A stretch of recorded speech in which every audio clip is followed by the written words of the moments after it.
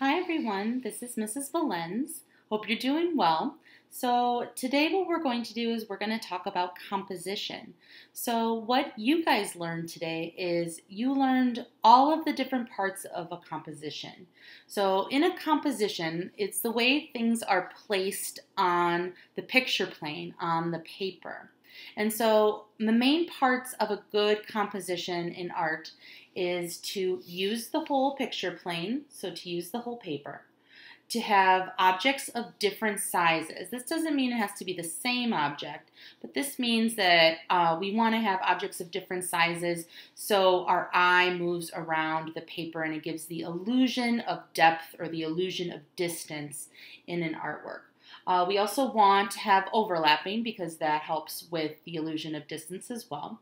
And cropping also helps as well. It just makes it more dynamic. And that's how you make a good composition. And so what we're going to be practicing our composition skills with is we are going to be making kind of like a fall pumpkin scene, kind of like a pumpkin patch. I always love this project. And so what I'm going to do first, let me zoom in, is I'm just going to go over a way of how I draw pumpkins. You might draw pumpkins a little differently, but I'm going to show you a way of you can get like a cool 3D effect with it. But if you already know how to draw a pumpkin, that's okay, but just kind of try it my way. It's always good to try new things. All right, so when I'm drawing a pumpkin, or actually when I'm drawing any shape, I kind of like to get the feel of the shape that I'm drawing. So I'm going to kind of draw kind of like a circular oval pumpkin, kind of a nice and big kind of fat pumpkin. And so what I want to do is for the shape that I'm going for, I'm going to imaginary draw it. And so I kind of get the feel of what I'm doing before I put the pencil to the paper. And then very lightly, I just go in and I draw the shape. Oh, sorry, I'm adjusting my camera right now. I draw the shape that I want. And so here we go. I got this kind of oval circular shape going on. And then just to help me out, I always like to put a little stem on top. If you want to, you can even have that stem kind of overlap, just like that. I'm going to take the little eraser. And now the stem is on top of the pumpkin. And I can go back and erase that a little bit better later, but I'm going to keep moving on. Let me kind of show you how to get those nice pumpkin ridges. And so what you're going to do, I like to go from the stem because that seems to be where the pumpkins get, or where the ridges kind of go is like from the stem. So I'm just going to make these curved lines going towards the bottom. Notice that the curved lines are opposite of each other. So on this side, it's following this line right here. On this side, it's following that line right here. And as we move to make more ridges, go like that. And then with the last ridge, I'm going to kind of bulge that out. And oops, that's okay. And that kind of creates more of a 3D effect for the pumpkin than just straight lines. Kind of bulge that one out as well. Awesome. So now we've got our first pumpkin. We're going to practice more pumpkins because we want objects of different sizes. So we're going to do different size pumpkins because this is a pumpkin patch. So here we go. We got our kind of like our normal-ish pumpkin. And so you know what? I think I want to put a little baby pumpkin right here, right in front. Like kind of like a little tiny pumpkin. I'm going to kind of draw that shape. And so you may be wondering, well, now we have all these lines that don't belong in there. So you're going to take your eraser and erase the best you can. I just broke my eraser. Of course I did. That's okay. I'm just going to grab it. Go like that. And then just do your best. We'll cover this up with some coloring later. I'm going to make my stem on top of that, just like I did with the other pumpkin. Let me get some of these eraser shavings away. And then, same thing. I'm going to make my curved lines. And now I have a little baby pumpkin kind of by the mama pumpkin right there. And so we kind of have a pumpkin family starting, don't we? All right, so we have mama pumpkin, we have baby pumpkin, and everybody, mostly everybody, has kind of that weird family member that makes you feel like, oh boy, oh, they're coming over. So I think we're going to make a weird Uncle Jeff pumpkin. And so weird Uncle Jeff pumpkin, he's going to be behind mama pumpkin. So weird Uncle Jeff, pumpkins come in all different shapes and sizes. So what I'm going to do, he's going to be one of those kind of long pumpkins right there. Notice I didn't draw over mama pumpkin because he's going to be behind mama pumpkin. Same thing. Draw your stem. And then coming down, see I stopped where mama pumpkin was because weird Uncle Jeff is behind mama pumpkin. Kind of like, oh, mama pumpkin, what are you making for dinner tonight? There we go. So we have weird Uncle Jeff kind of behind a little bit. All right, and so I love our pumpkin family so far. It's looking awesome. So now, if you want to try this out, now we have Big Papa Daddy Pumpkin. He's going to be in the background. Oh my goodness, he's going to be in the back. And so all these pumpkins are going to be in front of Big Papa Daddy Pumpkin. So one thing when we're drawing, what we don't want to do is we don't want the bottom. I see kids doing this a lot over my years of teaching, that they like to draw the bottom of Big Papa Daddy Pumpkin underneath the other pumpkin family. No, we want to keep this behind. So I'm going to kind of start this. Oh my gosh. Oh, look at that. Look at Big Papa Daddy Pumpkin. And so Big Papa Daddy Pumpkin, he needs a big stem. And he's going to need some big wide lines. Oh, Papa Daddy Pumpkin. He's watching over the whole pumpkin family, making sure that they are nice and safe, just like that. And so now I like how we have our little pumpkin, and maybe we have another pumpkin because we want objects going off of the page as well. So that would be cropping. Maybe we have kind of like a pumpkin kind of coming out of this corner right here. Draw a stem. And maybe that's like kind of like Sister Pumpkin who's trying to photobomb the pumpkin picture that we're making. Just like that. I'm going to do a little bit more erasing right there in that area of little baby pumpkin, just so I can see those lines a little clearer. All right. At this point, don't draw any like vines or details just yet because we got some stuff to do. So right now, our pumpkin family is floating in the air. And we know when we're trying to make a realistic composition that doesn't fly. We need these pumpkins to be sitting on the ground. So I like to just use kind of like a weird zigzag line. Try to do some lines in the grass right there. And even to show even more depth, to show more overlapping, like where the pumpkins are nestled, even by little baby pumpkin, Mama Pumpkin, and Weird Uncle Jeff Pumpkin. I kind of like to show that the grass is right there.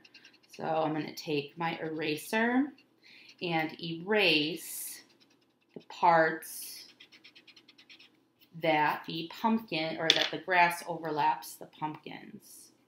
Kind of make that in there. And then it shows that it's nesting in the grass. I really kind of want something in this area right here. So maybe we have Weird Cousin Bob Pumpkin. I'm not saying that all long-shaped pumpkins are weird. They're not. They're beautiful. but like in our pumpkin family that's going on right here. All right, so now I want you guys to come up with your own pumpkin composition. And so I would say have at least four pumpkins in your composition, but keep in mind, using the whole picture plane, keep in mind objects of different size, overlapping, and cropping. So keep those in mind.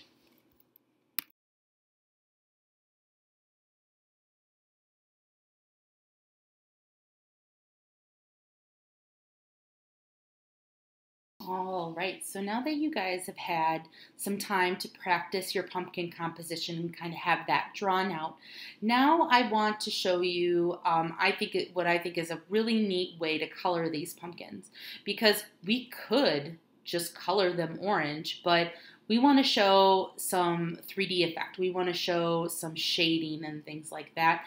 So I'm going to show you a really cool way of how to get kind of like a glowing effect with the pumpkins, because pumpkins, if you look at their ridges, where the indents are, they have they seem to have kind of like a darker shade of orange, and as they come out, they have lighter shades of orange or even yellow. I use yellow here, and that kind of gives a really cool 3D effect. So that's what we're going to be doing next. And so when I start out, I like to do one pumpkin at a time.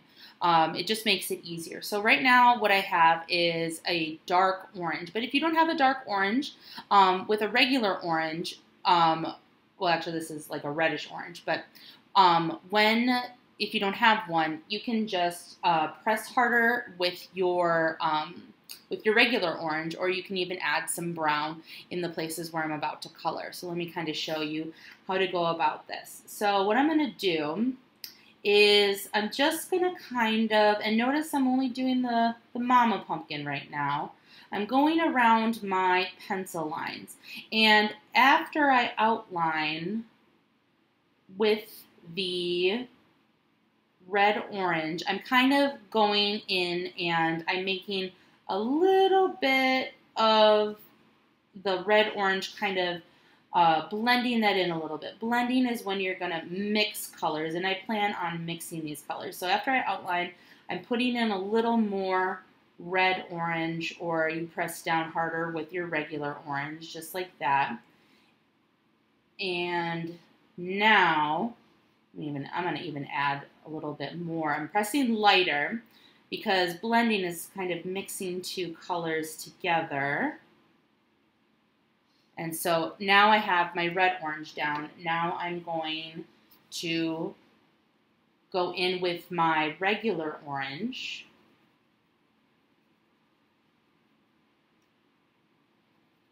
And I'm going to overlap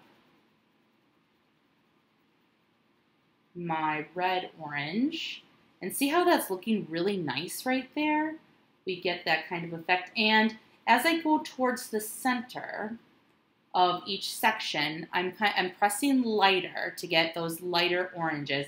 And I'm going to kind of leave the center kind of blank like that. Same thing with the other sections. With the other sections, they might be so skinny that you can only leave a little bit, or maybe even not at all. It just depends on your pumpkin's shape. All right. And then with yellow, I'm going to go in. I kind of overlap that orange that I put down, and then in the center, I finish off with that yellow, and oh, that's looking really nice. Kind of color the yellow over everything. Looking really snazzy. Really snazzy. Take my brown. Make a nice brown stem. Not making any vines yet. We haven't gotten to that part, but we will in just a little bit. So now I'm going to go ahead and I'm going to start to color the entire thing with the grass. I'm going to be using different types of green, but if you don't have different types of green, you can mix them with yellow or other colors, or even brown, to have kind of like brown in the pumpkin patch. Or just like with the blending, you can press lighter with your crayon to get different shades or tints of green in there. So press lighter or darker to get those different kind of grass effects.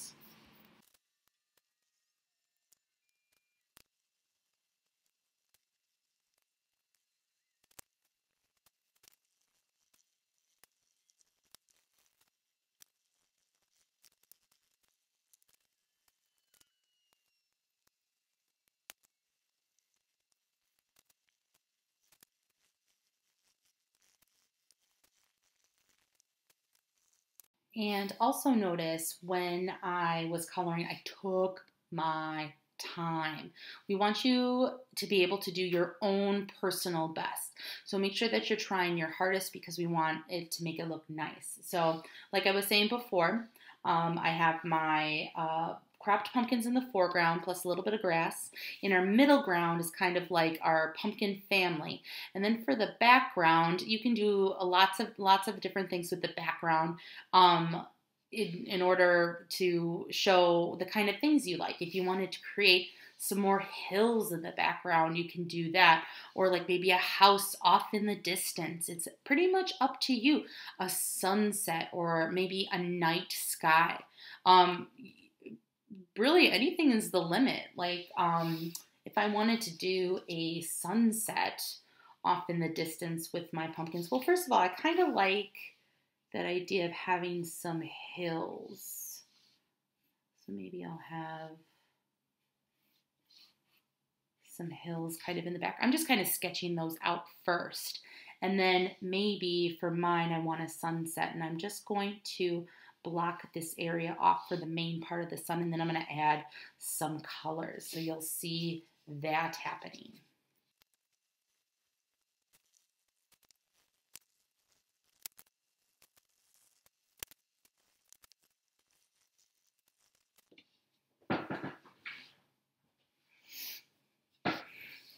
All right, so now that that's done, for those of you that are wondering, when are we going to put vines in if I want to put vines? So if you want to do vines, I would take a dark green or like a brown crayon, and then I'm just going to press hard, and I'm going to go over it, and then I'm going to create my vines. Maybe I'll have some leaves kind of growing off of the vines.